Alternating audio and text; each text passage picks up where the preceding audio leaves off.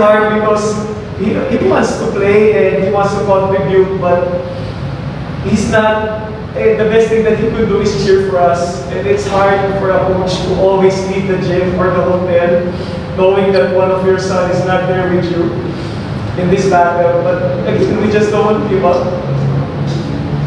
He doesn't want to give up, so we always do it for Gavin. It's really hard, especially in these times.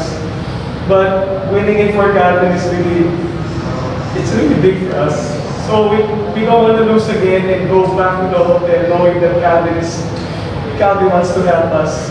And the best thing that he could do is to just practice and cheer for us and pray for us. And I love Gavin, everybody loves Gavin, and again, we're doing it for Gavin.